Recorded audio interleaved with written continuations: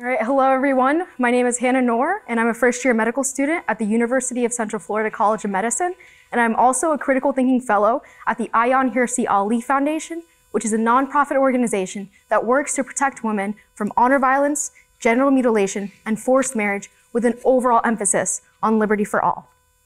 The Ayaan Hirsi Ali Foundation specifically aims to advance freedoms both in the United States and around the world, which as a critical thinking fellow, I help facilitate.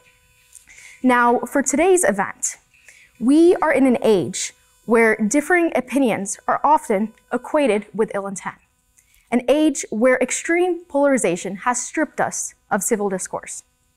In today's event on how to have impossible conversations, we will be working to bridge the moral divide and rekindle the art of civil discourse. Today's speaker is Peter Boghossian. Peter is a founding faculty member at the University of Austin and the director of the National Progress Alliance. He has a teaching pedigree spanning more than 25 years that focuses on the Socratic method, scientific skepticism, and critical thinking. His dissertation explored increasing the moral reasoning of prison inmates and aiding their desistance from crime. His most recent book, How to Have Impossible Conversations, and his most recent writing can be found in the New York Times, the Wall Street Journal, Scientific American, Time Magazine, National Review, and elsewhere. His work is centered on bringing the tools of professional philosophers to a wide variety of contexts to help people think through what seems to be intractable problems. Without further ado, Peter Boghossian. Thank you, everybody. Thank you for coming. I appreciate it. I know that there could be other things you're doing tonight, so hopefully we'll have some fun. I tweeted out something. Let's see. Every time I look at this, it still makes me laugh. On February 7th, I tweeted out, whether you agree with him or not, Biden is on point, sharp, funny, period. Shows that the senility/dementia talk is BS. Within 1 minute of me tweeting that out, I received an onslaught of hate. My Twitter feed was filled with people calling me every conceivable manner of nastiness. And within 2 minutes, people, very good friends of mine, would text me things like, one of my friends texted me tweeted at me. He said, have you been drunk tweeting? And one of my best friends texted me, dude, what the f***? So it seems that, so when I watched that talk, I thought that Biden was actually just that. I thought that, independent of the policies, I thought that he was sharp. I thought that it was a good talk. He engaged with people. And I had been hearing so much talk that he was a blithering, drooling fool that I thought that countered that narrative extraordinarily well. But there's something about audience capture, and there's something about a kind of tribalism that we see in our society now, that you can't say a positive thing about someone if you're perceived on being across the aisle or on the other side of divide. And we have to stop that. We have to change that. If we want to have civil discourse and not turn into another Iraq, then we have to take some steps to change that. So tonight, here's the plan for tonight. Here's what we're going to do. So I'm going to give a brief talk. Usually these are an hour, but I'm going to shorten it to 20 or 30 minutes, depending. And then I'm going to do, this is called Spectrum Street Epistemology. Street Epistemology, come on in, plenty of seats, come on in. It's from my book in 2013. I'm going to show you how to calibrate your beliefs to the evidence and to speak across divides. Normally what we would do if we had more time is I'd run you through a process to show you how to collaborate on various topics, but we literally just had the room and we were rushed in, so we couldn't do that. So we're going to take the claims in the back. So if you want, you can just get up and write on the board any claims you want, and then we're going to do this. So I'm going to give you the method and the model for what we're going to do here. One of the most difficult things when you speak across a divide or someone with whom you have a substantive disagreement is that you think you know what they're talking about, but you actually don't know what they're talking about. This is an extraordinarily easy problem to get around. All you need to do is to put the burden of understanding on yourself. So this is the strongly disagree line. So I'll stand over here. I'll stand on the disagree line. Is to put the burden of understanding on yourself. So I think I understand this, but let me make sure I understand. Not you were unclear, not the message wasn't conveyed well, but put the burden of understanding on yourself. Okay. And then what you want to do is you want to repeat that back to somebody.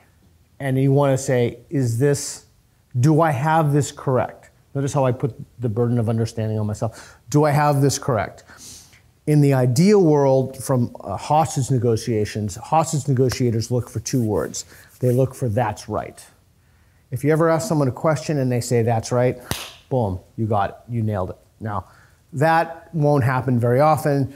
People will say yes, good enough, or yes. If they say no, then watch the framing. All of these words are parsed out in the literature. I talk about this in my book. Say, okay, all right, thank you. What am I not getting? What don't I understand? And then ask them to do it again, and then repeat back again what you heard. So it might seem like it's a little laborious, but it's truly the most important thing when you speak across the divide. In fact, people have written entire books about how to listen and how to actively listen. Okay. So let's say that they say to you, yes, that's what I mean. Or you have that right, or what have you. So in this case, people will be standing on, it's like a Likert scale. People will be standing on a line whether they agree with the proposition. Most of the time, when you speak to someone who has a different opinion, you have your opinion and they have their opinion, and you're each delivering messages to each other. The literature is pretty clear on this, although it's not crystal clear. It's clear enough that we can say that providing facts and evidence isn't enough to sway someone, particularly as the ideas spill into the moral domain. So you have a situation, you've now understood, you're asking people why they believe something, or you're about to ask someone why they believe something, but what you don't want to do is you don't want to start with your opinion first, you want to ask them why they believe it. Now, this may seem obvious, and to an extent there is, but there's a danger there. If I'm on the agree line, if someone is on the agree line and I ask them why they believe something, the vast majority of people, particularly if you're agreed to come down and play the thought game in the first place, are going to tell you why they agree. The problem with that is that they will raise their confidence in their beliefs because they hear themselves articulate their own reasons to themselves. So I know that this is a kind of a heresy, if you will, to the professors in the back. I know this is kind of a heresy, but think about it like this. Instead of saying, why do you believe that? Here's another alternative question that I ask everybody. All these games are the same, and at the end of the evening, I'm going to have people do exactly what I do, so pay attention. I will say every time, what would convince you, what evidence, reason, or argument would convince you to move one line to the right or one line to the left? In other words, you're not asking someone why they believe something, you're asking them what would it, kind of a disconfirmation question, what would it take to disconfirm your belief? Most people live their entire lives, they never ask this question. They're simply never asked it. Scientists are somewhat trained to a certain extent when you test hypotheses, etc. My own belief is that this should be asked to literally everybody as the foundation of K-12 education. Why do you believe it? What would it take to change your mind? Let's talk about what the evidence is for that. Okay. So there are only so many things that people can say to this. So usually, but not always, you'll get the response if someone stands on the strongly agree, or if they stand on the strongly disagree line. Not always, certainly not always, but the mode, more often than not, they'll say nothing. Nothing. There's literally nothing you can say that would move me to the disagree line. Okay, So that's one thing we have. You will get that when people stand other places as well, but it's just more common when people take an extreme stance. The other thing that people can say to you is, well, they'll give you a piece of evidence. This is the kind of evidence I would need to change your mind. So evidence. The third thing people can say to you is, geez, I really don't know. I have no idea what it would take me to change my mind. And most of the time people will say that because no one's ever asked them that before. They always ask them why they believe, not what would it take to change your mind. The response I always give when someone says, I don't know, is that's a great answer. I don't know is always a great answer. That way that people don't pretend to know something they don't know. And in classes when you teach, I always make it a point to say I don't know something when I don't know something. Okay. The final thing someone can say is they can give you a wildly disconfirmable statement. Like, something like the famous example is, how do you know, what would it take for you to not believe Jesus died for your sins? And the quintessential example for that is the bones of Christ. Because if you had the bones of Christ, then Jesus wouldn't have resurrected and gone to heaven. So the bones of Christ would be a disconfirming, an instance of a disconfirmation statement. However, there's no possible way I could provide someone with the bones of Christ. That's ludicrous. But it is something that someone can say. So only 4 things that people can say about this. Okay. So now let's go back and center it on the game. So people are on the neutral line. We've gone all around the world and done this, and we're about to just got back from Puerto Rico. Come on in, guys, plenty of room. Oh, this is my jiu-jitsu coach. Hey, coach. This man is a black belt in jiu-jitsu. So is he. Is he really a black belt in jiu-jitsu too? Hey, coach. Come on in, plenty of room. Okay, so here's one of the things when you do this long enough with enough questions. Here's one of the things that you realize after you've done this a significant period of time. People will stand on a particular line, not necessarily because they have evidence for standing on a line, but because that's the line they think they should be standing on. Let me repeat that, because that's really important. People do not formulate their beliefs for epistemological reasons. In other words, they do not formulate their beliefs on the basis of evidence and then examine how they know something as a reflection of that evidence. They formulate their beliefs on the basis of what it means to them to be a good person. So here's the syllogism. I am a good person. Good people believe X. I believe X. When you truly drill down on this game, the overwhelming majority of times people will, when you really drill down, like you have someone on this and you're just asking them polite questions for 10, 15, 20 minutes, at base is a kind of moral motivation for standing on a particular, for calibrating their belief to a certain degree. And it won't be necessarily evidence that will move them, like I don't know, or this kind of evidence. It will be a conception of self. And it will also be a community. Because when you change your belief, when you go from line to line, one of the dangers of that is that you will lose the moral community. James Lindsay and I call that an ideologically motivated moral community. In other words, you're ideologically motivated to hold certain beliefs because people in your community hold them. And when you, like if you look at the literature on cult exiting, one of the reasons people don't leave cults or are afraid to leave cults is because they leave their communities behind. Similarly, Mike Werner told me something. He did a study on religious membership, in particular religious affiliations. And he said that, I can't remember the exact statistic, but it's a certain number of friends over a certain period of time. The time I remember, I don't remember the number of friends, but over 6 months. I also haven't read the study. But the idea is that you develop a community of people, and the community of people in a religious context hold a certain belief. And so you would calibrate what line you're on according to the belief. There's one more piece of that, And it's this idea that you would leave the tribe. In Jehovah's Witnesses call it disfellowshipping. You would somehow, Scientologists call it, you'd be a squirrel, you leave the faith. There's something about leaving your community when you repudiate the belief system. Okay, is this clear so far? Everybody clear? Okay, so let's cycle this back and bring it back to the game, and we'll do a quick review, and I'll throw out some more things. So everybody starts on the neutral line. So here are the rules of the game. Everybody will start on the neutral line. I'll read the claim, which Reed is currently writing up. Most of these we made up, or people filled it out as we came in. So there's no there's no gotcha claims or anything. They're all whatever people want to talk about. Mostly lately it's been aliens and marijuana.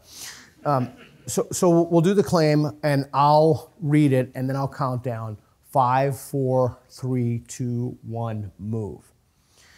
And it's very important that everybody move when I say move, and the reason for that is we don't want the person in the front to influence the people in the back. We want everyone to make their own independent decision of where they want to move.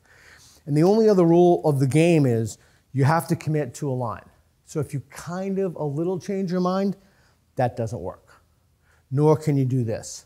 Nor if you agree more than strongly can you step out of the game field. So the game is very simple. And now I want to tell you a few things what I hope people get out of this tonight. If you ever work with anybody, if you ever teach, if you ever work with kids, if you want to help them develop their thinking abilities, this game is ideal. Anybody can do it, and it's completely free. Reed is the president of Street Epistemology International. It's a nonprofit. I have a nonprofit.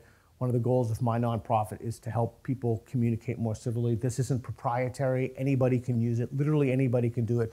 We've seen this done. People have done this at town hall meetings when they want to select candidates to see why the candidates believe what they do and how they differ on issues. So literally anybody can use this. Okay, so let's take a step back and situate what I said in the game. So start on the neutral line, count down from 5, you move. I ask you why you believe it. Ideally, someone would be on a different line, and then I would ask them. I'll ask you at some point, what would it take you to move to the left? What would it take you to move to the right? If someone is on another line, I'll ask them if they can provide that information. If we don't have someone within a line, we can help. It's more difficult, but you can help calibrate people. They're called disconfirmation questions. In philosophy, it's called defeasibility questions, or how do you disconfirm the belief? I'll always put the burden of understanding on myself. There's no gotcha questions. There's no trick questions. It's incredibly straightforward. Okay, so let's take a pause. How's everybody doing? Good. Is this clear so far? All right, Reed, how are we doing in terms of time? Okay. Do we have time for a Delphi technique or no? Good. Let me read these out in case folks can't see them. Toxic masculinity is a big problem. Rejecting one's biological sex is naturally detrimental to one's mental health. There is an objective standard of art and beauty. God is the only objective criteria for truth. DEI departments should be abolished at UCF. Wokeness has gone too far. Reality is a simulation. We are being visited by aliens every time that manages to get on there. Isn't it funny how that works? Every time. All cultures have equal moral worth.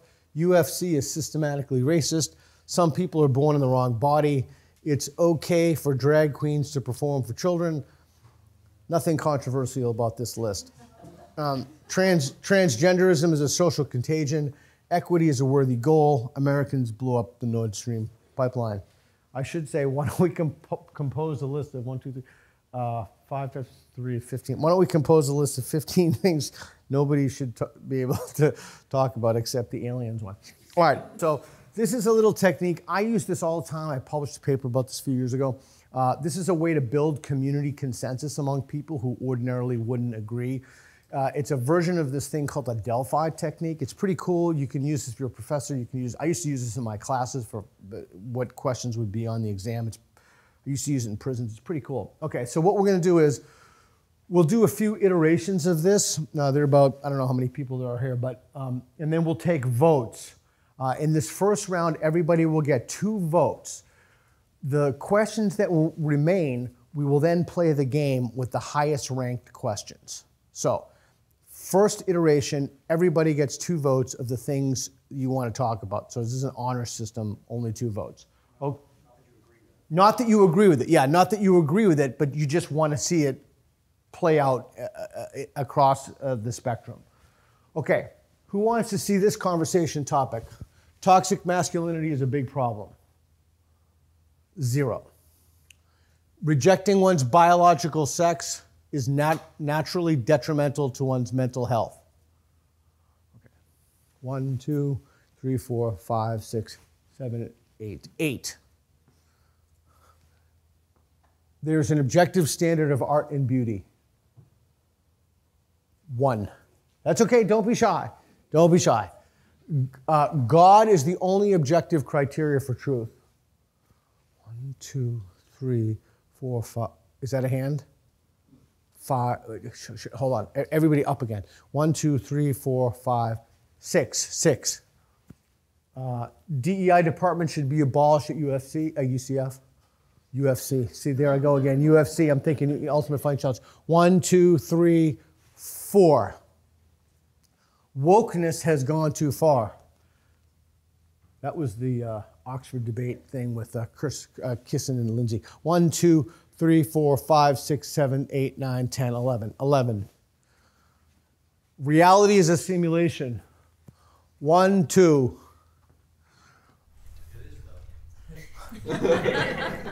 Well, you would strongly agree. We are being visited by aliens. 1. All cultures have moral worth. Equal moral worth. 1, 2, 3, 4, 5, 6, 7, 8, 9. 9. UCF is systematically racist. 1, 2. 2. Some people are born in the wrong body. 0. It's okay for drag queens to perform for children. 0. Transgenderism is a social contagion. 1. Equity is a worthy goal. 2. Americans blew up the Nord Stream pipeline. Look, he didn't even vote for his own. 2. Okay, so this is how you do it. So there's no set prescription for what comes next. This is basically how you do it. So immediately we can eliminate anything with a 0 because nobody wants to do it. But the next cutoff point would also be a 1. Let's do the 0s and 1s before you do 2s. Okay. So put that 2 back. Okay, so this is what we're left with. Now you have to make a decision whether or not you want to do the 2s. Does it hurt to do the 2s? No, but they probably won't get that many votes. So you have a choice. We could do 3 iterations or we can do 2. Now, only because we don't have a ton of time, I'm just going to do 1 more iteration. And as a general rule, when you do this to build consensus, when you first start, give people multiple votes and then shave 1 off each time. Like, what technique do you want to do? You want to do a Kimura? You could do this and that. Okay, so let's dump the 2s. Let's dump the 2s. Unless anybody has a passion for keeping the 2s. Anybody like gung-ho? You want to keep the 2s? Well, one of the 2s. Which one of the 2s do you want to keep? Equity is a worthy goal. All right, we'll keep that. Anybody else want to keep one of the 2s? All right, let's keep all the 2s. Keep all the 2s. Keep all the 2s. Keep all the 2s. All right, now we're going to reset these again. But when you reset them back to 0. The tallies aren't cumulative. Okay. So this time, everybody's going to get 1 vote, and then we're going to use, in order, we're going to rank order these and do these. So depending on how much time we'll have, we'll either do 2 of these or 3 of these, and at the end of the night, one of you is going to do this, is going to facilitate the exercise. Okay. So one vote, honor system. Rejecting one's biological sex is naturally detrimental to one's mental health. 3, all cultures have equal moral worth.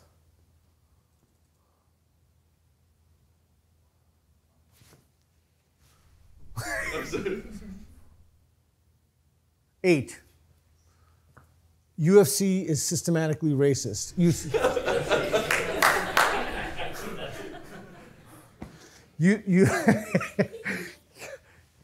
oh my God, okay.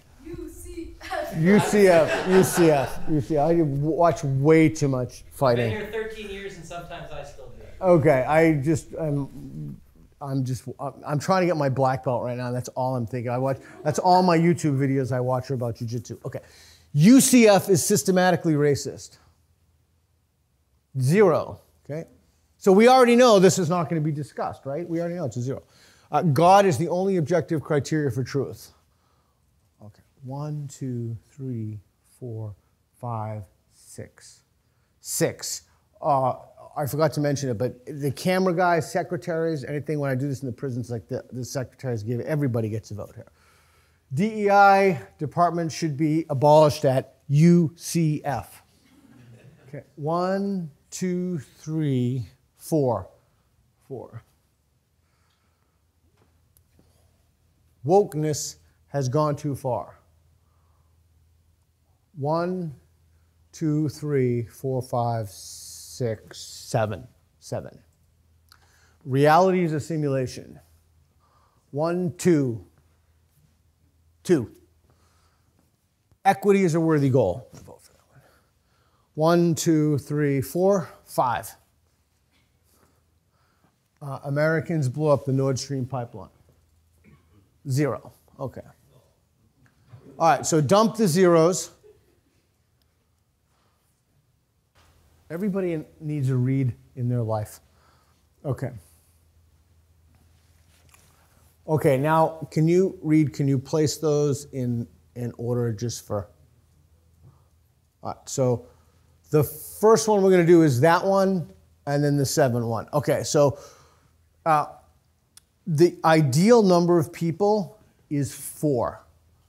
So one of the things, okay, so let me just say one more thing about this. We're constantly changing, evolving, mixing this up, testing it, seeing what works, seeing what doesn't work, and making an accommodation that way. One of the things that we've changed about this since we've started is we'll do fewer people to start, and then if everybody goes to one line, I'll ask if there's someone who sincerely disagrees, and then we'll populate the line that way. It's just much easier when you speak across a divide. But we just started that. We just came up with that over dinner a couple nights ago. Okay, so who would like to volunteer, raise your hand, for all cultures have equal moral worth? 1, 2, 3, come on down, come on down.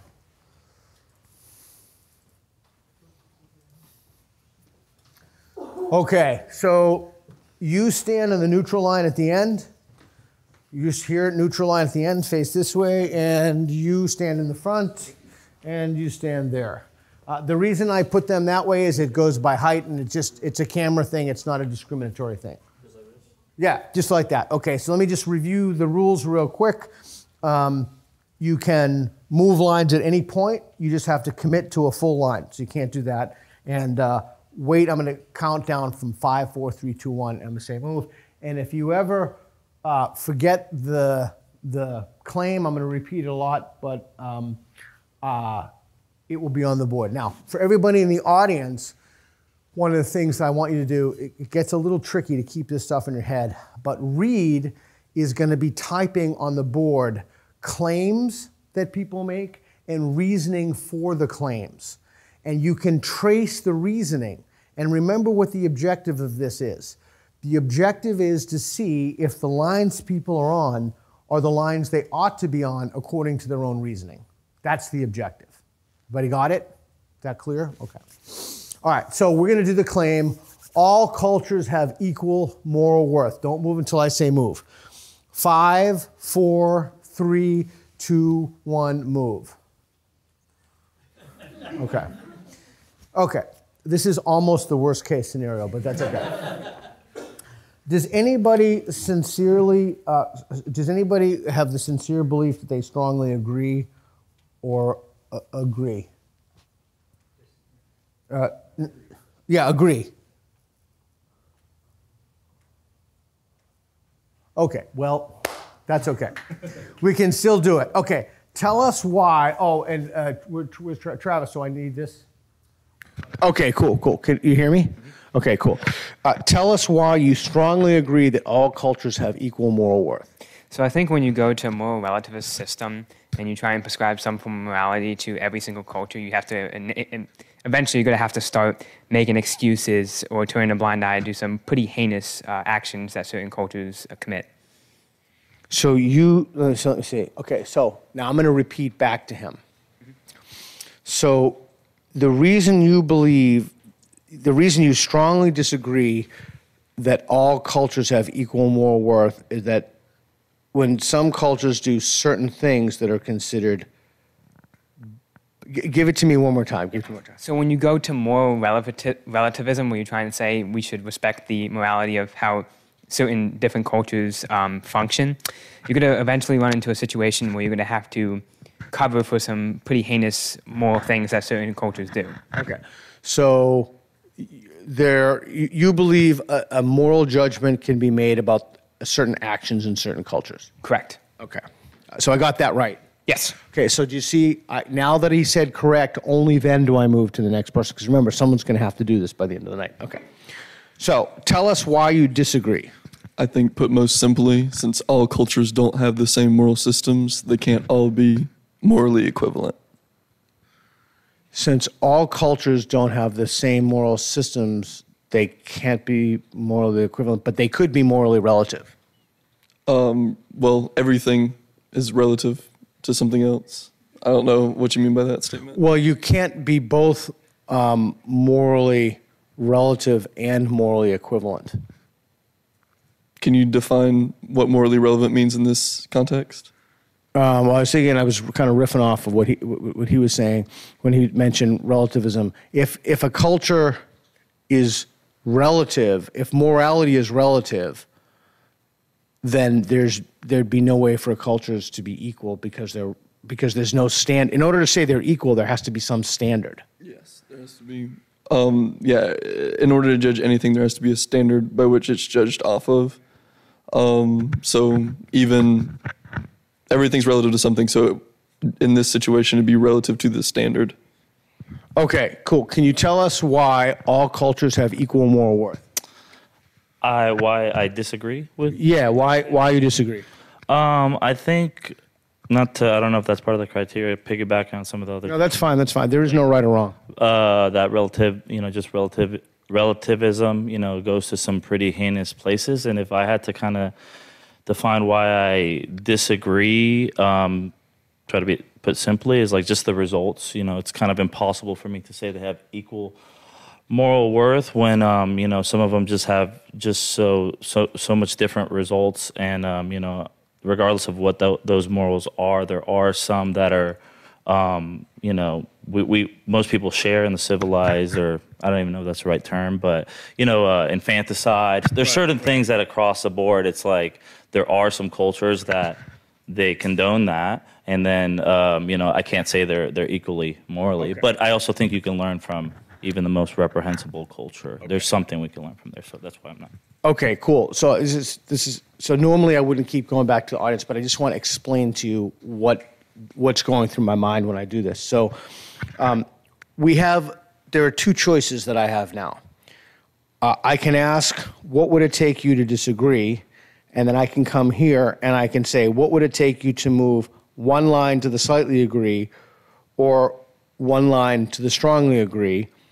And then I can ask if they're confident that the line that they're on is the line they should be on. And if you ever want to test yourself on this, there are two questions that you'll ask people at the end. One question is, should I have asked you something that I didn't? Did I leave something out? But the most important question you can ask somebody, especially if you feel it's not going well, is what line do you think I'd be on?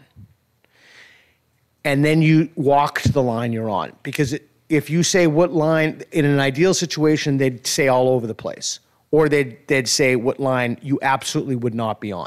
So when you do this, you have to maintain your neutrality as much as possible. Okay. This is what I'm going to do this time.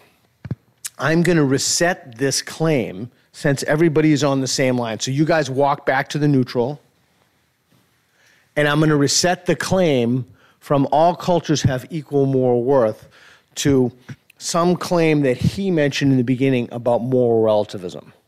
And I think I'll use the claim, morality is relative, all morality is relative to culture. Okay? Does everybody understand like why I did that?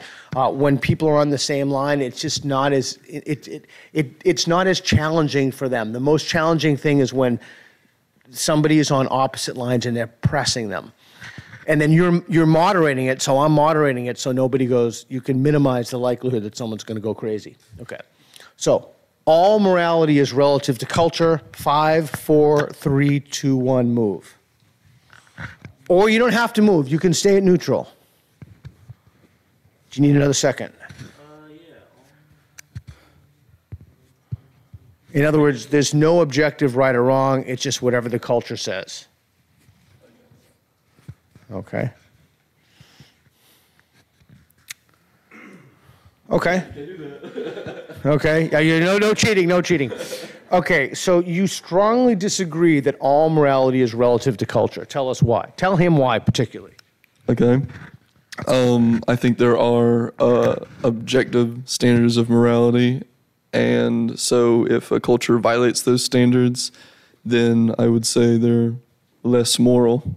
How do you know that there are objective standards of morality? Well, I pull mine from my faith, and I would like to think that the standards I use are the correct ones. If your faith was false, would all morality still be relative to culture? Well, if there's no standard, then there, I suppose, is no morality. So if I was false, then hopefully someone else would be correct, and that standard would be correct. So then there's not really much point to existing on this earth, is there? Okay. Tell them why you disagree that all morality is relative to culture. Because I believe that there are certain things that transcend cultures that need to be set as a moral standard, particularly negative rights, which are rights that government cannot take away from you, that are innate to human beings. I think some of which are enumerated in our Constitution, such as life, liberty, pursuit of happiness, Second Amendment to defend oneself and property, freedom of religion, freedom of speech. Okay. Okay, so all morality is relative to culture. How did you come up with those rights? I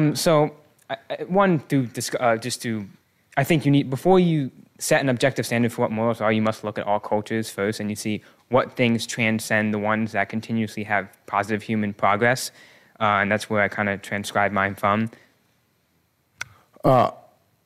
Would that be circular? Because how one could define progress would depend upon the standards that you invoked.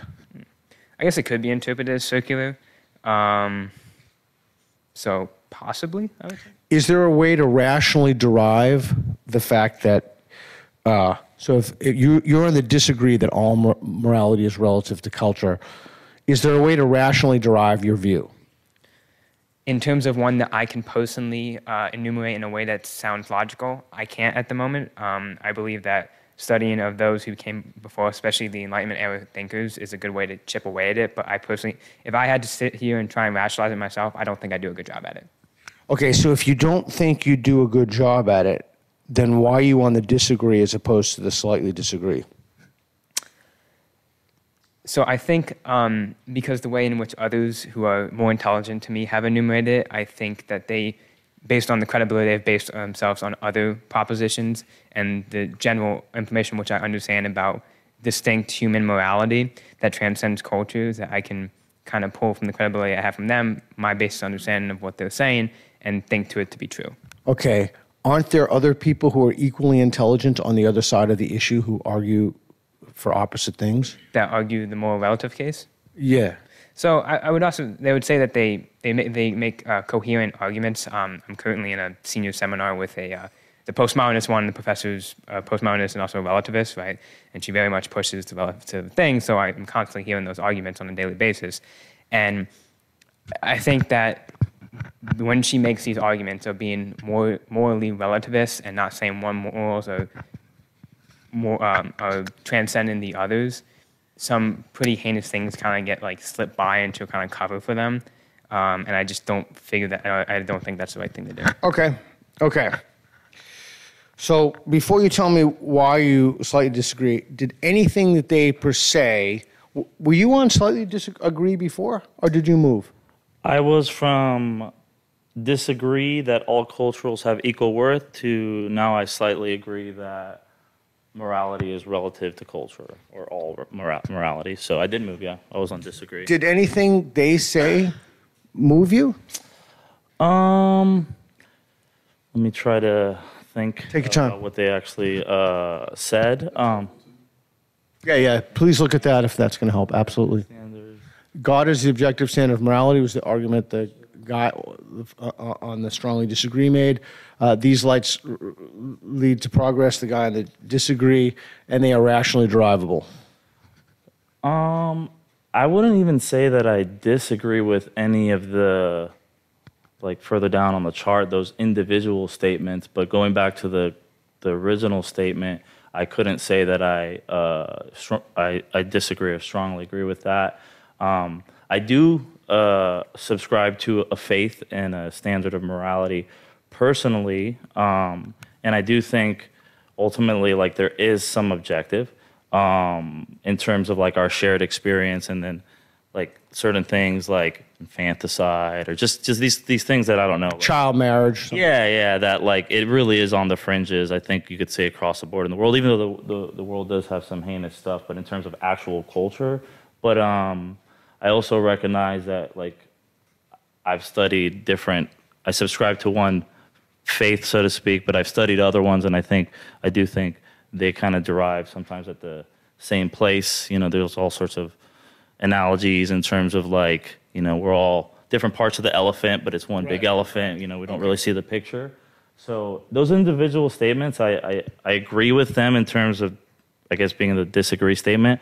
But I do also think beyond like those certain subjects in a culture, like there is a huge spectrum, and I'm willing to recognize that. And I can disagree with them, but you know, I don't think that It's a smaller list, I guess, of things that I think are just like truly objective in terms of morality. Okay, as cool. opposed to them. That's why I'm slightly agree. Okay, real quick, and then I'm going to wrap this one up. What would it take for you to move from the strongly disagree to the disagree? What evidence, reason could you have to hear? Would someone have to say to you? I'm fairly confident in my position here. I don't necessarily think I could be moved from the concept of there being a standard.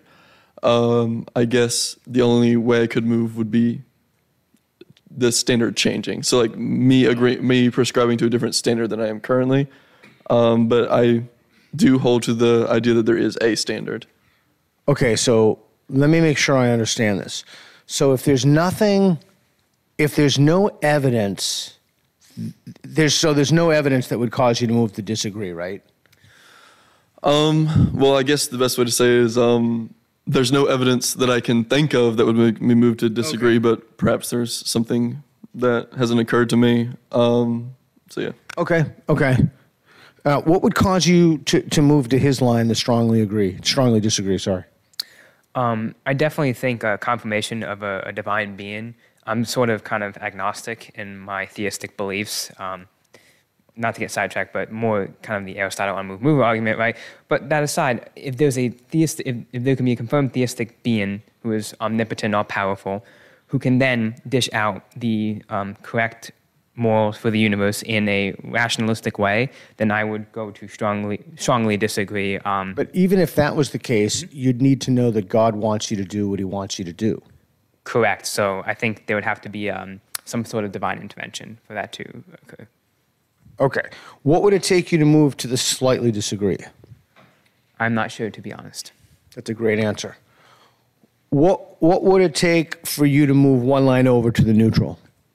To the neutral? Oh, that's Because the one anything I he wasn't could. game planning. Okay.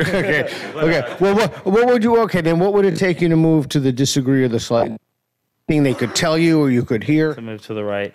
I guess the same answer, whether it's neutral or even going further down. I was thinking just in terms of experiences with cultures, because my experience in terms of the cultures in the world is Puerto Rico.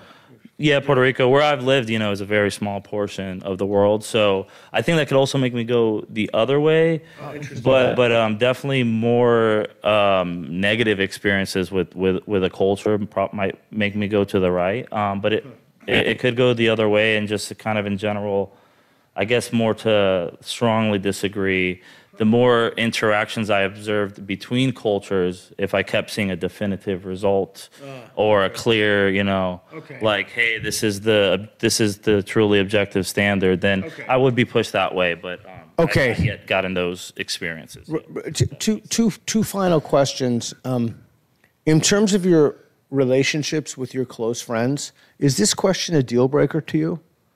Like, if you're a close friend, if you had a close friend standing on the strongly agree line, would you no longer be her or his friend?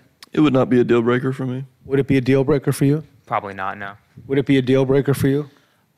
In general, no, if they agree with the statement, but if I saw it expressed in certain ways where they're just like, yeah, I can do whatever, then it would be absolutely a deal breaker. If I don't have the same morals as somebody to the point where I think they have no morals. But if they just said, I strongly agree with the statement itself, I'd be like, cool. Okay, what line do you think I'd be on? I'd say you are probably on agree or strongly agree. From what I know of you and your work, I would say slightly disagree. Okay. I just met you today. I don't know you. So just from the questions I've asked, et cetera, where do you think I'd be? I have no clue. Okay. That means it was successful, right? Okay, thanks, everybody. Thanks. Give him a hand. Give him a hand. Okay, so you see how the mapping the arguments helps people, too? What's amazing to me, we did a tour of the country. I can't even remember how many colleges we went, 9, 10? I can't remember how many we went to, but I asked people, Dartmouth and Berkeley, et cetera, I would always ask them a couple of questions. I would ask them, has anybody ever asked you what it would take to change your mind about a given proposition? And of all the people Travis and Reed and I asked, not a single person said that. So they went through 4 years of an Ivy education, and literally nobody ever asked them that question. I was flabbergasted by that. Truly, I was like, the other thing in psychology that I would ask people, have any of your professors told you about the replication crisis?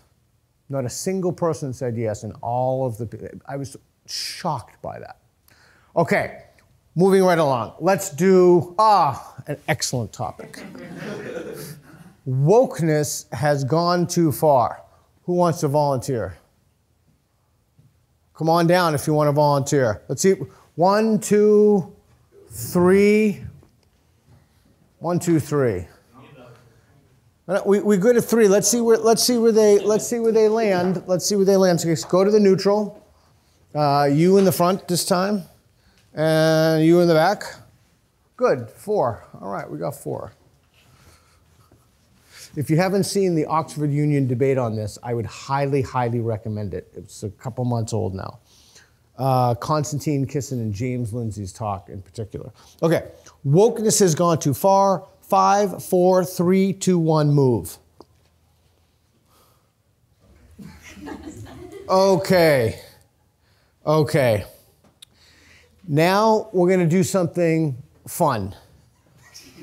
Okay, so I got a lot of variables in my head. Okay, you come to the strongly disagree line. No, you go back. You come to strongly disagree. You move to the slightly agree. You two move to the disagree. Haha. Okay, so this is what we're gonna do. We're gonna change the game a little bit. Pretend in your head that somebody really smart with a sincere person believes that they have good reason for standing on the line that they're on. Okay? Get in your head what kind of arguments and reasoning they would have and what kind of things they would say. Okay? Okay, so I'm going to start with you, since I'm standing next to you. And I know you don't agree with this. I know. Okay.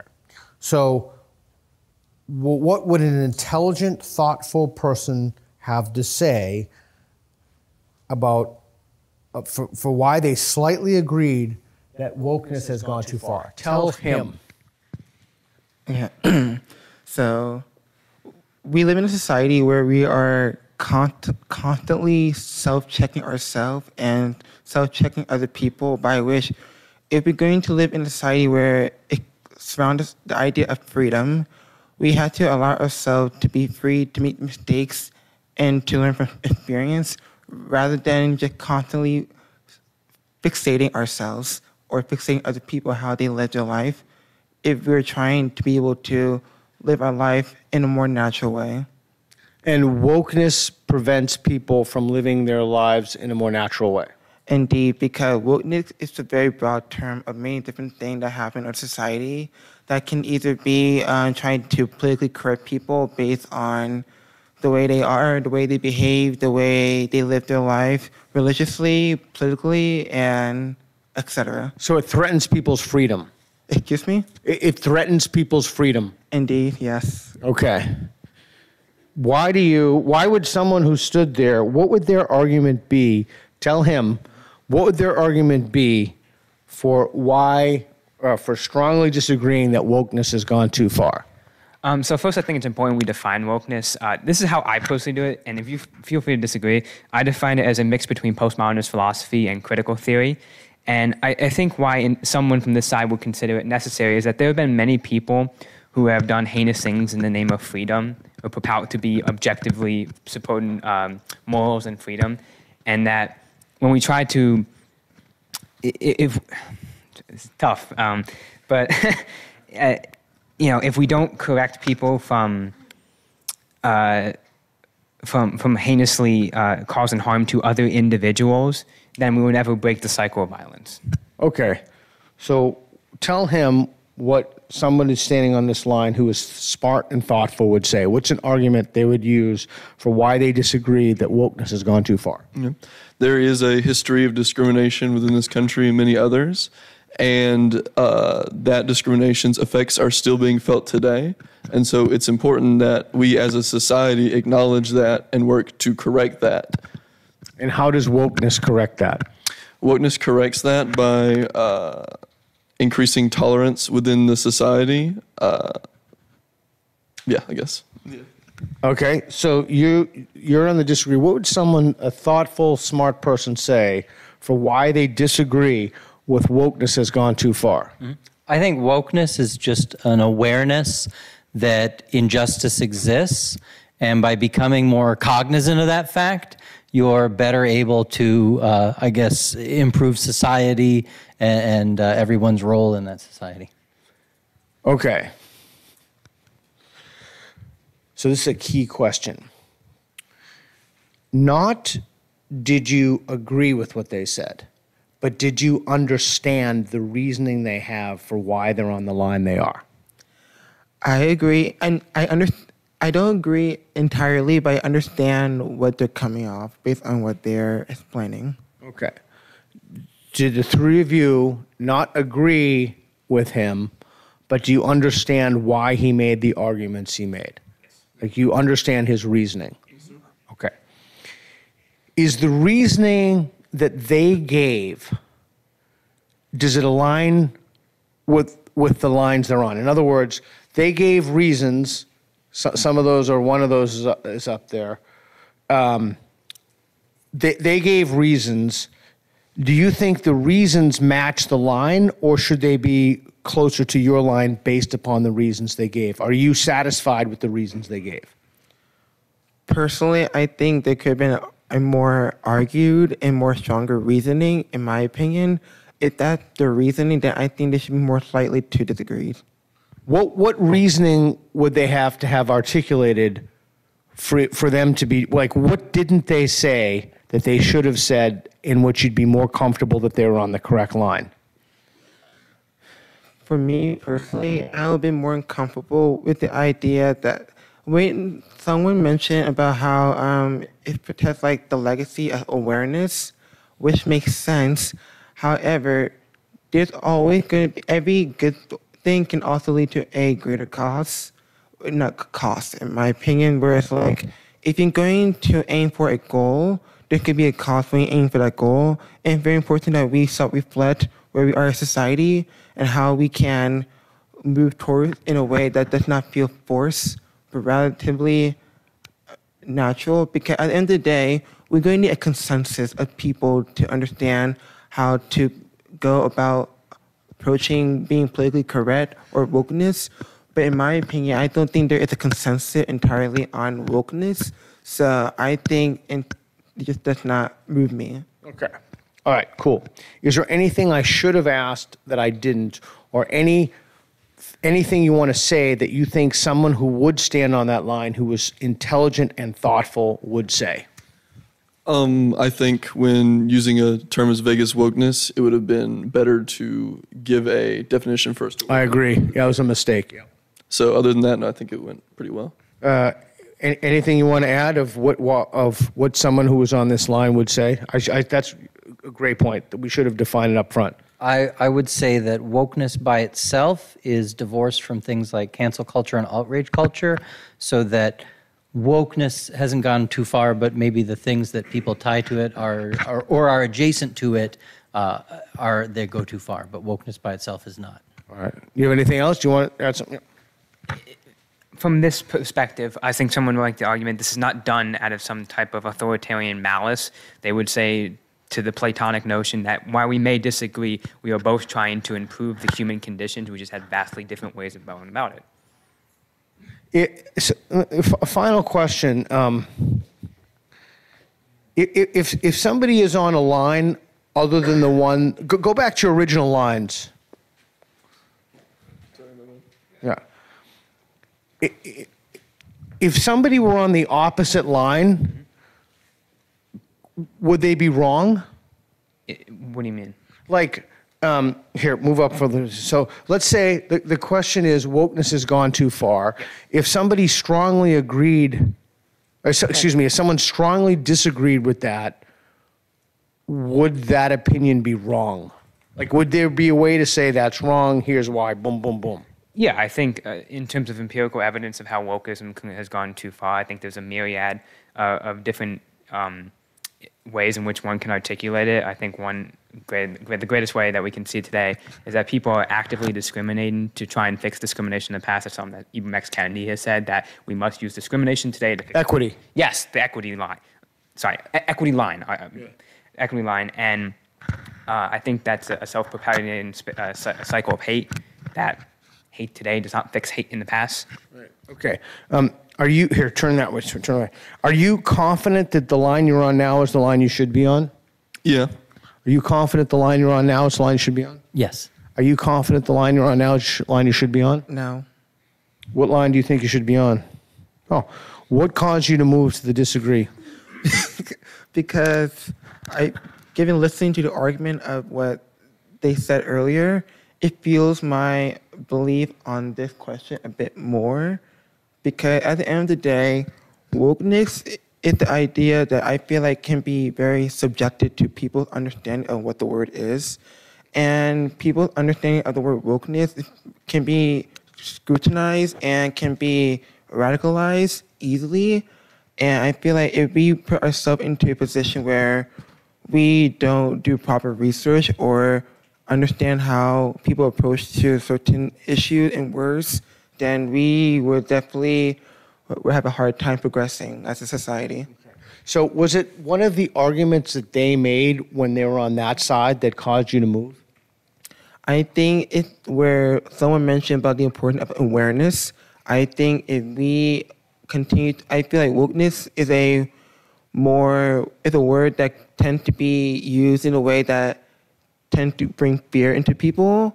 And although we live in a society where we're constantly calling out people mistakes, at the end of the day, the goal is to make people aware, and sometimes people may be that term, but at the end of the day, the cause is still there. Okay. All right, cool. Thank you. Thank you. Thank you. All right, cool. I don't think that clock is working because I'd be astonished if it were 2 o'clock. Let's see. 8:48. What time do we have the room to? Hannah, do we have the room to 9? Is that what we have? 9:15. Okay, cool. So that's something else you can do if you do this with classes, kids, if you're a TA, you're med school.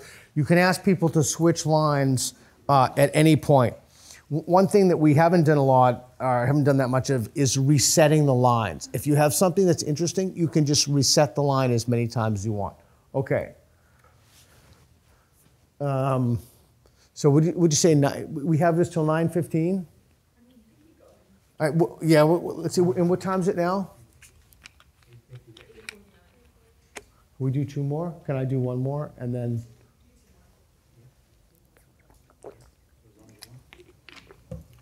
All right, let's do 1 more, and then after we do this one, somebody else will do it.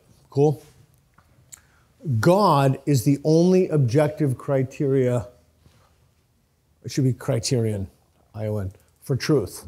Who wants to, 1, 2, well, let's see, we had you before. Who else? 1, we had you before. Who else who hasn't done it? 2, awesome, come on down. Come on down. By the way, so why, 2 things, why they come down, come on down. Why is it better to have 2? Because if they have 1, you don't have anybody to play off of, right? If you just have 1, if you have 2.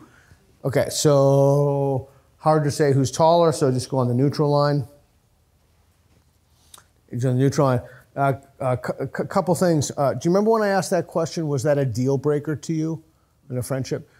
So one of the things when I do this is my golden rule for asking questions is I will only ask someone a question if I genuinely want to know the answer. So I was genuinely curious if that was a deal breaker to people, especially in 2023.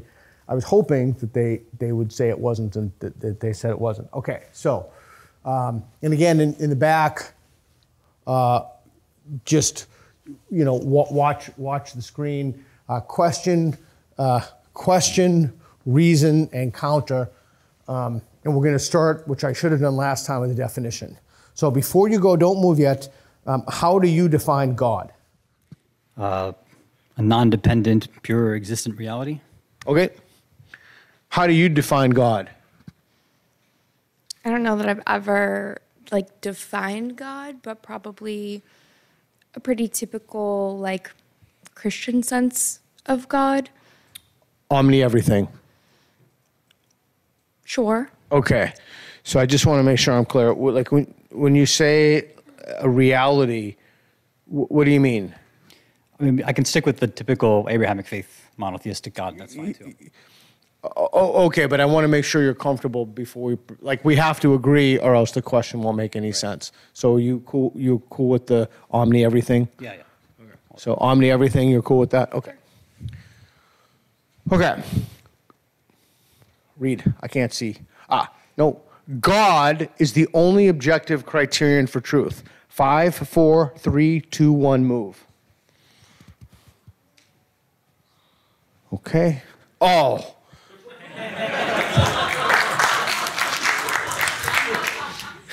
This is what we live for. Okay.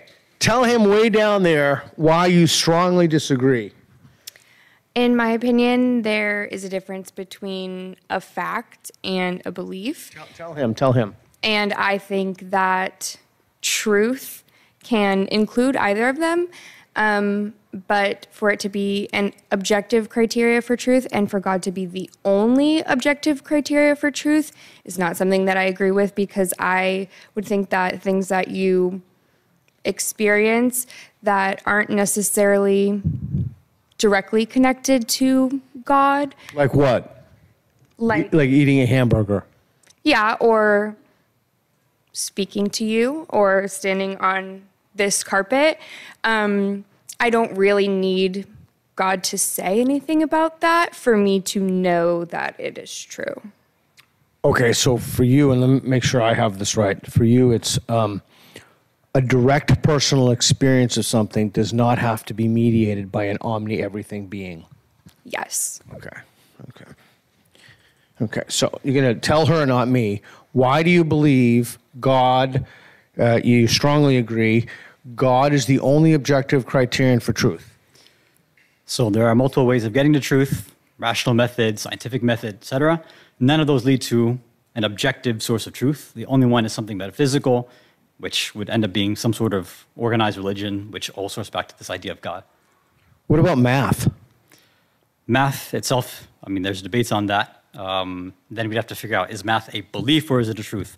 If it's a truth, where is that ultimate source coming from? Is it something that's part of this? I mean, that's why we talked about this omni-everything or non-dependent reality. If God is looked at as this omni-everything, then those mathematical truths are being sourced from him, and not from science, or not from math itself, or it's not rationally just understood separately.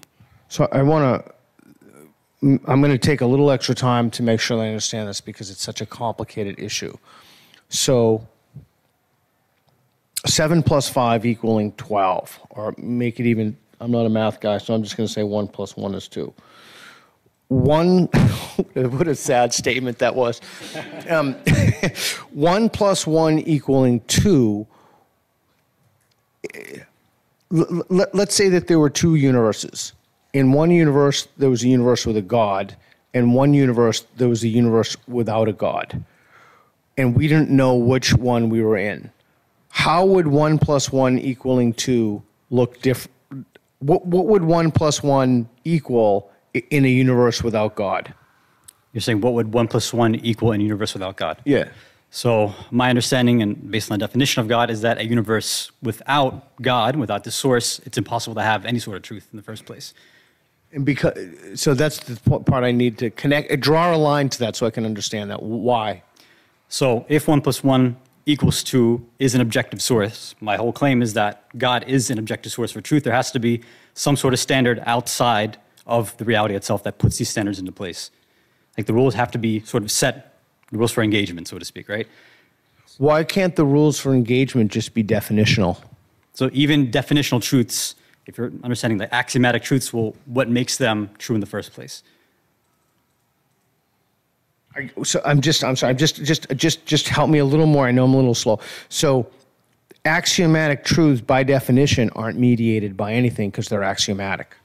So the whole idea is, okay, so whether something's definitionally true, we'd say, okay, why do we even believe in something like the law of identity, the law of non-contradiction? They're usually defined as axiomatic or intuitively true, right? So those propositions, if somebody just claims that they're true in and of themselves, like, okay, but the question would be based on what? Based on what? For me, my understanding is that there has to be some sort of non-dependent reality which allows for all these kind of truths to stick. Okay, one more thing, and then I'm going to try to give it to her just as good as I'm giving it to you. Why could that, let's say everything you said was true, or just accept by fiat that it's true. Why couldn't the thing be something other than God, like an infinite regress? Why couldn't there be an infinite regress? Well, why couldn't an infinite regress be the source of truth as opposed to God? So if we're assuming that there is some sort of reality that does not have a God, and we're trying to presuppose that there's hypothetically some other way of ascertaining truths. So using that method, let's just say somebody says, all right, there's a rational method to get to this. Rationally, is infinite regress of causes possible? And then depending on your philosophical position, one would argue, no, it's not possible. Let's say it is. Let's say it is, because I actually believe it is. But let's say it's possible. Why couldn't we use the same method of reasoning? An infinite regress is the only objective criterion for truth. Because an infinite regress would be grounded in correct me if I'm wrong, but the same method of reasoning could be used, but God could be a placeholder for the infinite regress. If I didn't articulate that clearly, let me know. I'm going to go on to her. Yeah, could you just explain that again? Sorry. Yeah, so why does the only objective criteria for truth have to be an omni-everything being? Why couldn't it be something else that exists?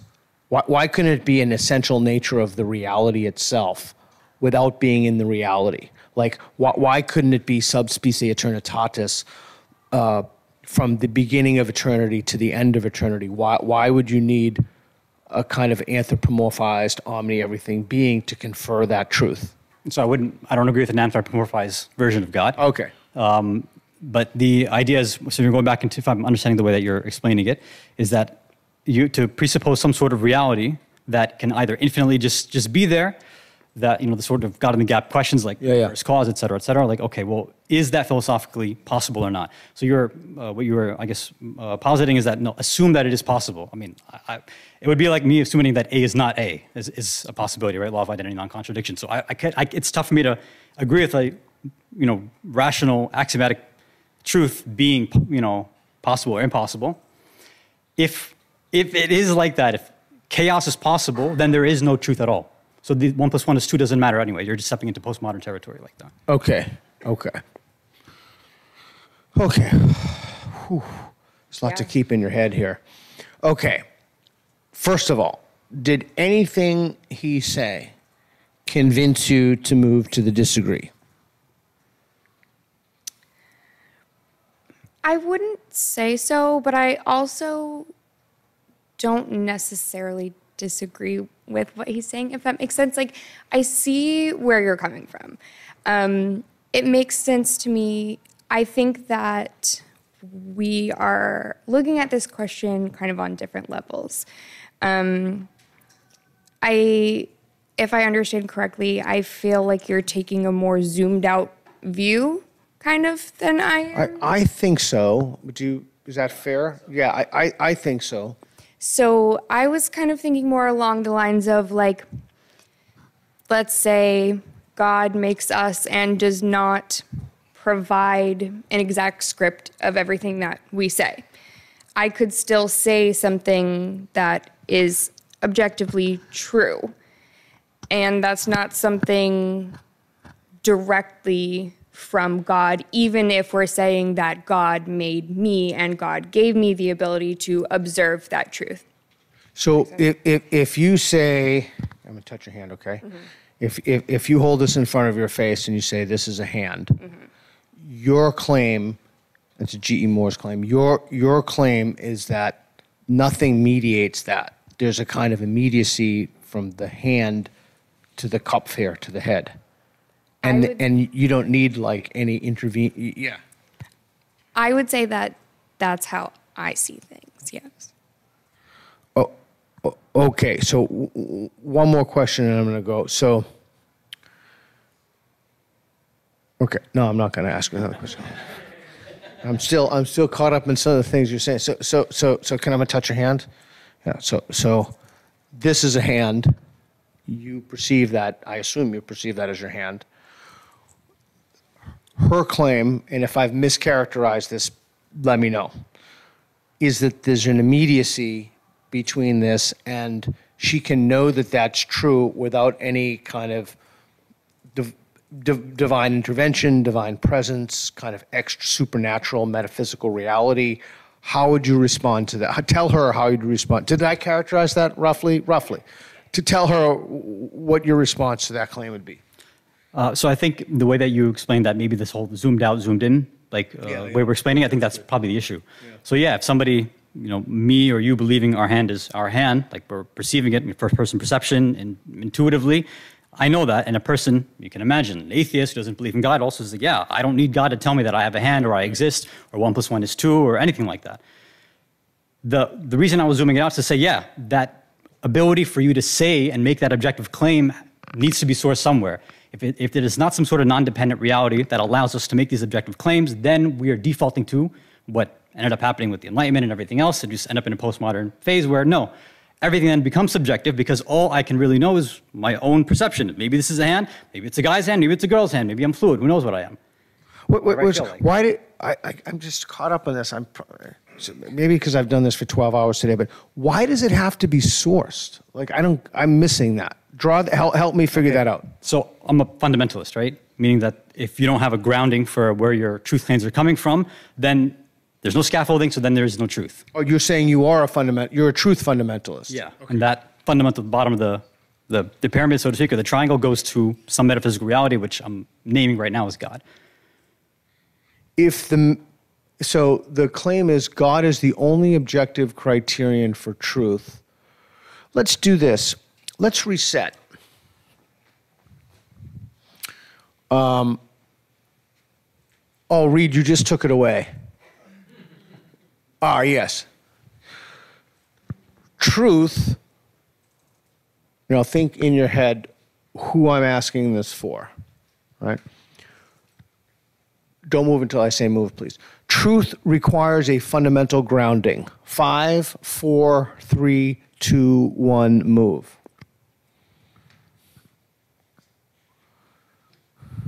Okay. Now I'm confused. Why did you stand on the slightly agree for truth requires a grounding, fundamental grounding? Tell them. Tell him, actually. Because, some things are not true. You can lie, and that's obviously not true. And some things are true and also not true. Like, if I believe something is true, like, say I'm experiencing psychosis, and I say something, and I'm like, there is a dragon over there.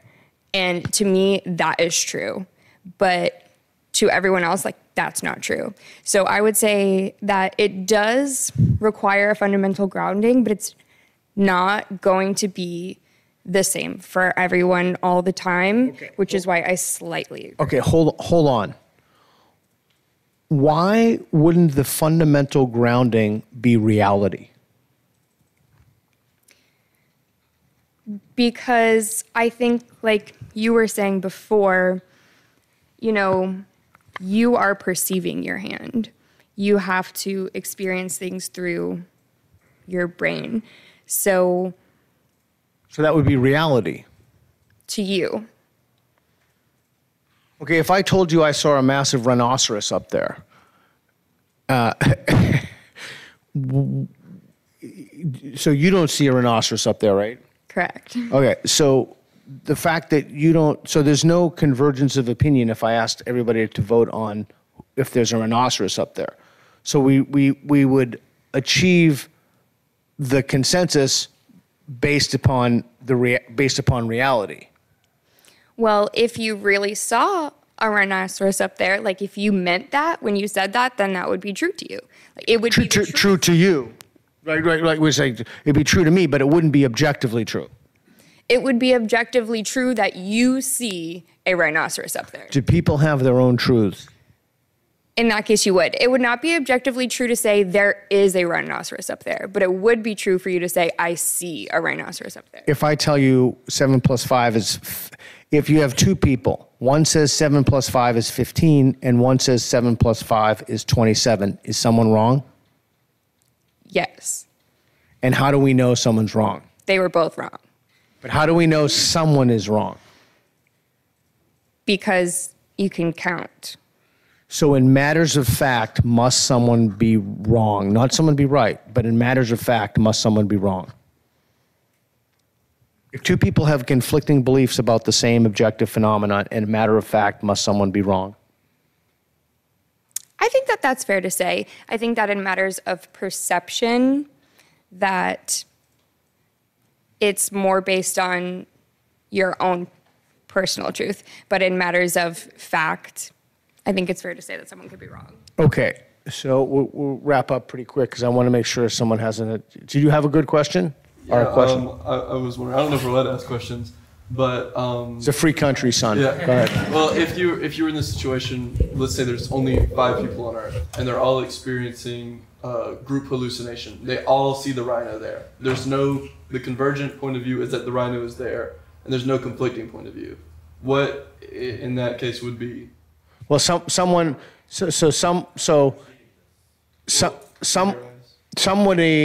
in that case, someone would still, there was either a rhino there or there's not.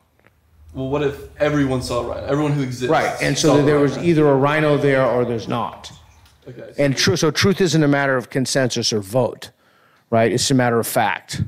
And that's why I was curious about the claims from initially, if the fundamental grounding, and correct me if I'm wrong, I'll put words in your mouth. So your argument to the initial claim was that the fundamental grounding had to be something outside the reality itself, like a metaphysical entity or realm or what have you, that conferred the ability to have true or false in the first place. Correct, yeah. Right. And absent that grounding, we wouldn't have truth or falsity. Correct. Okay, cool. So, all right, good. I want to get one more in, or I would normally ask a few more questions. Good. Thank you very much. Thank you. Appreciate it. Thank you. Thank you. All right. That was a good one. Good guys. Good job, everybody. All right. We have time for one more. What's the next one, Reed? Equity is a worthy goal. One of my favorite topics. Who wants to participate in equity is a worthy goal? You want to participate? Come on down. Come on down if you want to participate. We need, come on down, come on down. Come on down. Come up, we got, let's see, we got, come on, okay, 5. Come on down, 1, 2, good, because one of you is going to do it. Okay. Hold on here. Let me get a pen. Yeah, we got to find a facilitator. Okay. Okay, who wants to facilitate? Raise their hand. I think he should. Who? I think you pretty raise your hand. It's a high level thinker. Yeah. Who wants to? Questions? You'll ask me questions. You want to facilitate? All right, I was going to write a random number down. Apparently is that I'm okay, the rhino, so. Here you go. Okay, so before we do this, I want you to do the whole thing, including the rules. So if you ever do this on your own, I want you to remember the rules. So it's, don't do this. And make sure everybody moves at the same time. Line everybody up by height. Ask them why they try to keep it moving. If you want, look behind you. If you forget the claim, that goes for anybody. Reed can also give you hints and stuff if you want a place to go with this. Reed? Yeah, that's Reed right there. Yeah, look for the orange to reset it. If people go on different lines, make sure they speak to the person across the line. Got it? You can do it. I'll help. I'll jump in if it's a problem. And make sure you hold this like this. Got it. So line them up in terms of height. We'll do the whole thing. You're the boss. Who's it? Okay. Okay. So, I think we have to do the lineup and all that stuff first, right? Okay. So. Make sure you do the definitions too. Okay. Can we begin by clarifying what we mean by equity? Are we referring to equity within the realm of ideas or race? Or Put them on the lines. Do that. Yeah. Okay. Let's go on the lines. Line up by height. Is it by height? Let's see. So it's tossed in the back, right? Toss in the back or the front? In the back. And the ball's in the back, yeah. Get out of the way. Okay. Toss in the back.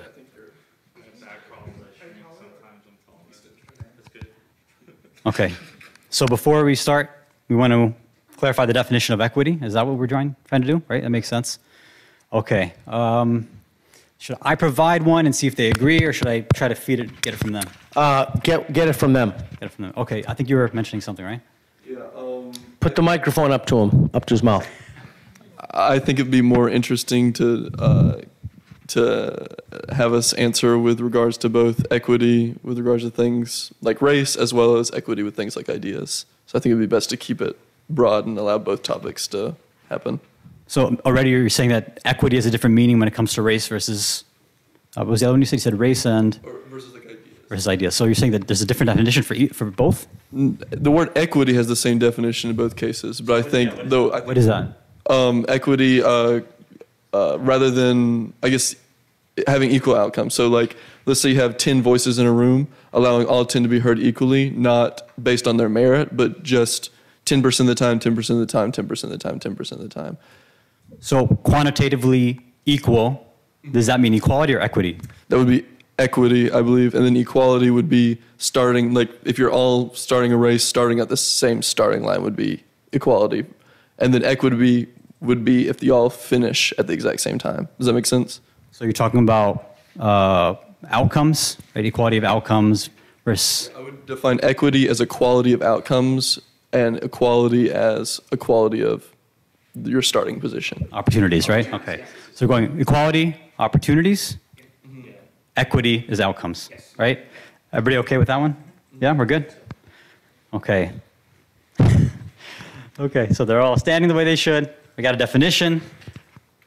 Remember, you can't be in the middle of stuff. You have to go to a line. Wait till I say 5, 4, 3, 2, 1. That's the idea? You got it. Okay. All right, 5, 4, 3, 2, 1.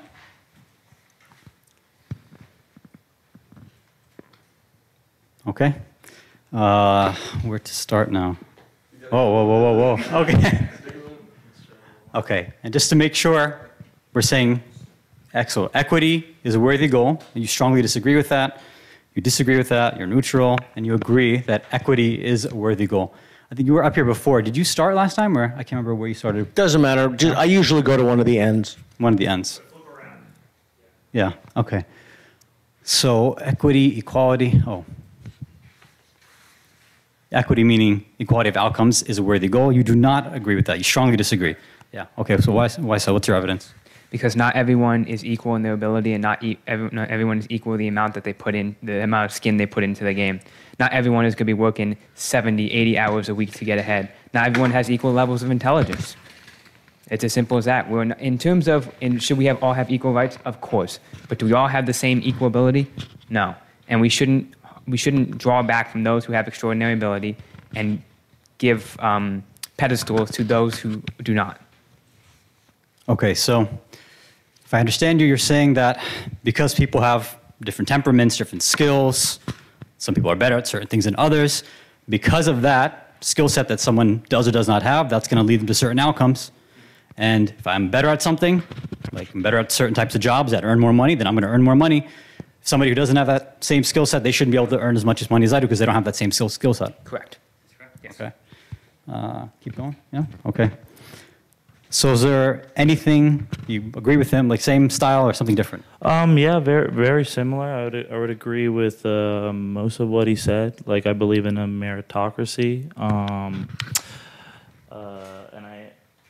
mean, he didn't elaborate on that, but one big factor in this was just like, in my opinion, or at least the data that I've seen, because it's kind of a broad swath, that like giving everyone the same will actually lower the standard of whatever that is, the efficiency, versus letting the cream rise to the top. I wouldn't, almost everything he said I agree with, but I do always like to position myself a little more in the middle, because I do recognize like certain subjects, like for me it's a little different. Some subjects I think like equity is like having that equity mindset is good, and then some is not. Like, I think some factors really are a disadvantage more than other factors.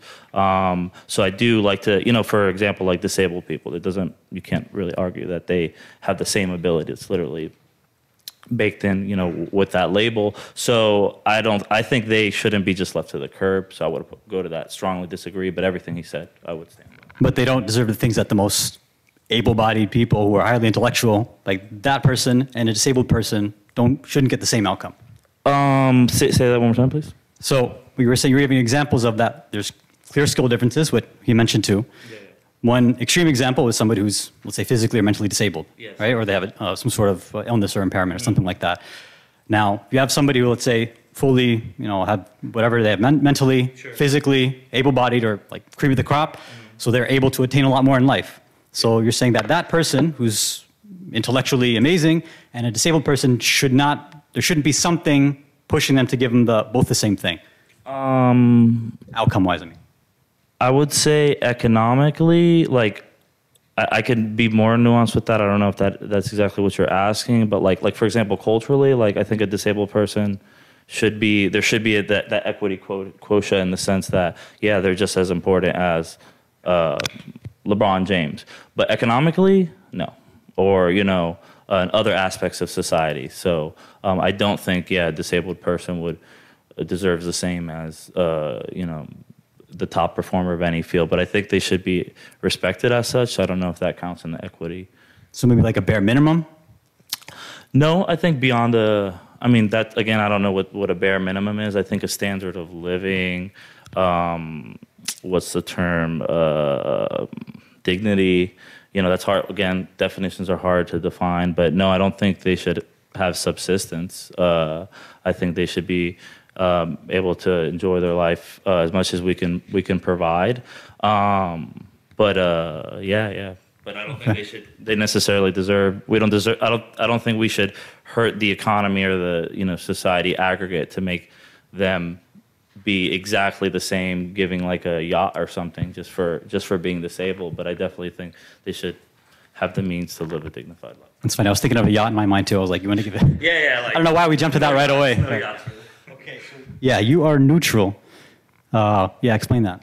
Okay, so with regards to some things, I think equity is useful and good, and with regards to others, I think it is not useful. I would say, with regard to basically everything he said, I agree with, but I think that the place in which the help for individuals who are disabled should come from is within the community they're embedded in. I think that's a much healthier way to go about it versus like mandating it from like a gun to the head government level.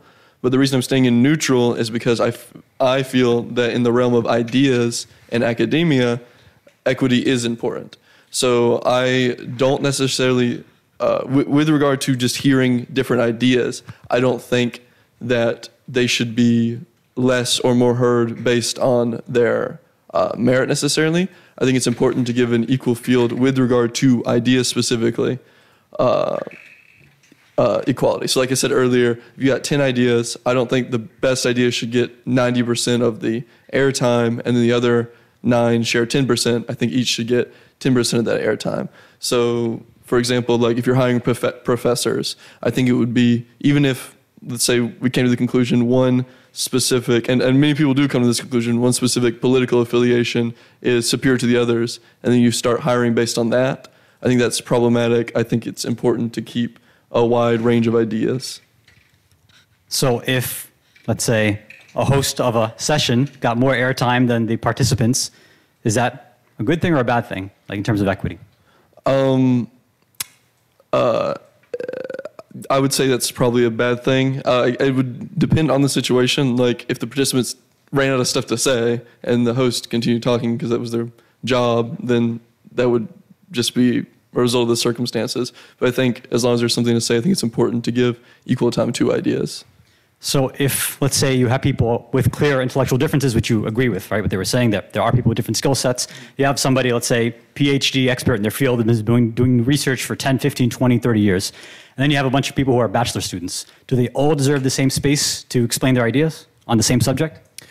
Yeah, but I think it's also important to contextualize what they're saying. So if there's no let's say you got one subject with the PhD individual and one with the grad student individual, then yeah, I think they should get equal time. But I think it's also important that you acknowledge where they're at in their careers. Now, it'd be better to have two people who are on equal footing just for the sake of the quality of whatever debate you're in. But I do think it would be important to give them equal time. So yeah, this hypothetical example is that you have people at extreme sides, literally like student and master, that kind of idea. In most other regards, like, I mean, we have martial artists over here, right? And a student over there. So should the students have equal time in, let's say, doing moves, or should he take time teaching them, which is obviously going to take more time? Oh, well, okay. So I was referring to in reference of the sharing of ideas to begin with. So if you were to take two teachers. So he's a master at what he's doing. He's got to, I'm assuming, all right? So he's got to explain his ideas. And if he gives equal footing to all the other students that are there, is that actually going to work? Because it's a sharing of ideas on what's the best technique and this and that. If everybody else jumps in and says, well, this is my idea about the best, whatever, I don't know, what do we do, BJJ, right? Okay. I don't know, takedown or whatever, best way to grapple, get out of it. Like, does that make sense? Something you agree with? Well, I think in that situation, okay, let me restart. So he's in this situation, the teacher, and he's got students. I think each student, in reference to each other student, should have equal time. But he, as the teacher, these students are paying, I would assume, for his class. Now, if it was a situation where there was two teachers, and it was marketed as there being two teachers, and both had equal amount to say on this subject, even if they had different points of views, then I think in that situation it would be important to allow both of them to speak. Okay. Is there? I should do the. If you're gonna Okay, let's do, before you do that, so check out what Reed put on the back there. Now you have some choices. So, but before you do it, you should definitely do him quickly. So make sure that he, at the very least, that he gets heard. But so you have some choices. You can either walk to the guy on the agree line and ask him, should creationism have equal airtime as evolution in elementary schools? Or you can ask him some other insane question to try to get him to assent to it. Yeah. And then relate it back to whether or not that's equity. So you can do that, or you have a choice. But either way, you have to go to him next because he hasn't spoken yet. Or you can reset the line. You can put everybody on the neutral again to one of those things up there, to one of the three things. Because those were three things that people said during the discussion. 3 yellows, you mean, right? Correct. Okay. All right, so let me do it with you. Okay. How you doing? Yeah, good. Face the other and face the cameras. All right. Okay. So now, for him, you wanted me to try to use one of those, or just to get his ideas first and then push one of those questions? I would jump to that. So this is if I would. So you're the boss. You can do what you want. But I would jump to the creationism question and relate it to evolution, or I would just say, why do you believe that? And then I'd reset. Okay. And you said I can either use that one or use another sort of probably one? Okay. Do you think that when, let's say, in public schools, they teach about the horrors of the Holocaust and World War II Nazism, should they give equal time to teaching the positives of Nazism and fascism? You like that? That's a very good question. I didn't really think about that question in my free time, but if I have to... Can you repeat your question, please? I mean, if I'm going to oversimplify it, should racists and anti-racists both get the same airtime, let's say in public school, where normally it's an anti-racist institution? I mean, it's debatable, obviously, but let's just say that we're taking that as an assumption, that they're teaching a certain ideology, racism's bad, fascism's bad, that kind of stuff. Should the pro side of that also be taught? Pro-racism or pro-fascism, things like that. That is a very great answer because it can't really be a black and white, but I would say that yes, in a sense, based on its approach of how you present the topic, if you present it in a more objective way, in a sense of how it's been brought throughout history, if you're going to simply disenfranchise an entire piece of history or like experience, then you're going to encourage students to explore it in a way that is not healthy. And that's why we get to some of unfortunate disaster that we see in today's society, where we see people not research in a way they should have researched in school, and how certain information are not being presented in a way that is being taught. So if you're going to get history in a way that's good history, also present the bad history as well. Because at the end of the day, you should trust how you're teaching it. Because if you're trying to aim for a particular side, then you're not really showing or presenting the history of what's happened. Okay, so we've got to cut because we're on time. But so the last two questions you would ask if we had time were, is there anything I should have asked that I didn't, or even one more? What would it take you to move? And then you'd go over here and you'd ask him, what would it take for you to move one line? And you'd see what he'd say, and then you'd see if the other person can give it. And then so for him too, there's no one on strongly agree. So you'd ask him what would it take to move you, and then the final question you'd ask, and I'm curious, I'm going to ask for you, what line do you think he'd be on? I don't know where you're pointing. I can't tell. I think I'd be on disagree. You don't have to answer that if you don't want to. Oh, no, hold on. Equality of outcome is a worthy goal. I'm going to guess where you'd be. Okay, I think you'd say you'd probably say disagree or maybe strongly disagree. So I think that the definition has to be beat down a little bit more. Yeah. Because if you say something like happiness, it's Yeah. a very vague sort of goal, then fine. I think most people would agree. Yeah, everybody deserves and they should get some level of happiness. Yeah. But when you start going down to specifics, like, okay, what makes me happy is a yacht or 2 yachts or whatever. Like, okay, Yeah. hold on. Getting into that requires a bit more, let's say, skill set, et cetera. So no, I don't agree with that necessarily. Okay. Okay, cool. All right, thank you. I appreciate it. Thank you. Thank you. All right, we are wrapping it up. Thanks, man. Thank you. Appreciate it. Thank you. All right. Did everybody get something out of this tonight? Do you see how you could use this in a wide variety of sources and contexts? So we live in a country, in a society at this particular time where people simply are not talking to each other. They're not speaking across the divides. And much of the time is they just don't know how to do that. I set out a little template in the beginning. You listen, repeat something back to somebody, ask them if I understood this correctly. One thing, so this is kind of a scale. So one thing you can always do, if you don't have a physical scale, you can just say to someone, hey, on a scale from 1 to 10, I love this. I use this constantly. This is unbelievably helpful. On a scale from 1 to 10, how strongly do you believe in that? With 1 being, I don't believe at all, 5 being maybe, 7 being, yeah, I'm pretty sure, and 10 being, I'm absolutely positive. And if someone says, I don't like the scale or I don't want to use the scale, then that's cool. Just don't force it or don't push it. One of the key things is you never want to create adversarial relationships because people change their beliefs when they feel psychologically comfortable and psychologically safe. So someone doesn't want to use the scale, or you can say, okay, you don't like 1 to 10, let's use 1 to 100, or I actually had a guy say, I will only use an alphabetic scale. Okay, great, A to Z. With A being, that's fine too. Okay, so you can basically ask them to put it on a scale. They put their beliefs on a scale, ask them what it would take to change their minds. Speaking across the divide isn't particularly complicated. I mean, I just gave you a very, very, very brief overview of the first 2 chapters of the 7 in my book, but it should be enough to get everybody going. And it should be enough, so if you're a professor, you can use this. You don't need the carpet, you can just use tape. Or if you have kids, or I use a version of this with my own kids, and I think they turned out pretty well. Okay, so thanks to the AHA Foundation, and thanks for Hannah for hosting us. I appreciate it, Alex. Thanks for your help, and thanks everybody. I'm going to be around hanging out for a few minutes if anybody wants to chat, and I appreciate everybody coming. Thank you. Thank you.